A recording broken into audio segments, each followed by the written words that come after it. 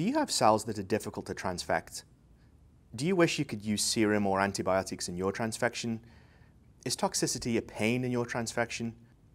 In this video, we will briefly introduce Thermo Scientific TurboFect transfection reagent, as well as provide tips to achieve successful transfection. TurboFect transfection reagent is a solution of a cationic polymer and water that can be used in the presence or absence of serum. It demonstrates superior transfection efficiency and minimal toxicity when compared to lipid-based or other polymer-based transfection reagents. TurboFect is ideal for transfection of primary cells, difficult to transfect cells, and a wide variety of other commonly used cell types. Here is a list of the cell types that have been validated using TurboFect's transfection reagent. If your cell line is not on the list, optimal transfection parameters can be determined easily. Let's go over those parameters. DNA quality should be checked before beginning a transfection experiment.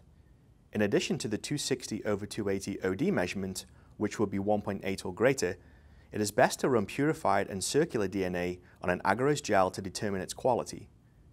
DNA of a good quality should run mostly as supercoils. If bands other than supercoiled are present, the DNA should be prepared again. Another consideration is the presence of endotoxins. Endo-free DNA may be necessary for sensitive cells or applications.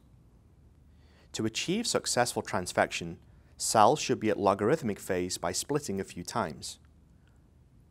The optimal confluency for adherent cells is 70 to 90%, but it is best to empirically determine the confluency for your cells that results in the highest transfection efficiency.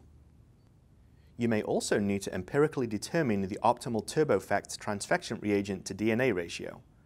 We provide the ratio ranges for cells in different plate formats.